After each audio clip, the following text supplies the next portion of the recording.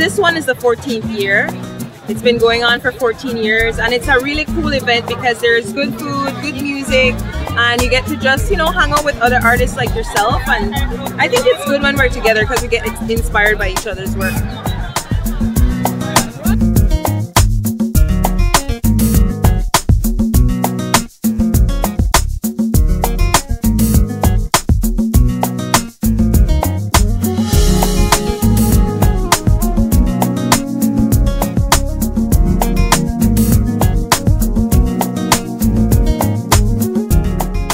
Well, first when I first came out, I used to paint, so I used to bring my own works.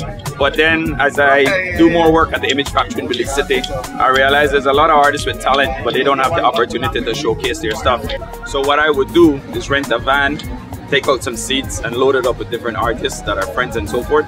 And then this whole space became very eclectic. We have wooden stuff, carvings, drums, we would have books, a little bit of everything.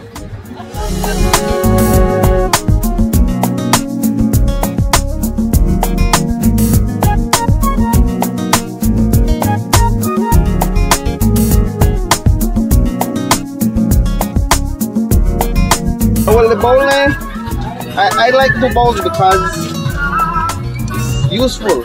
People could use them for different purposes like food or fruit bowl or anything. So I promote more local art, right?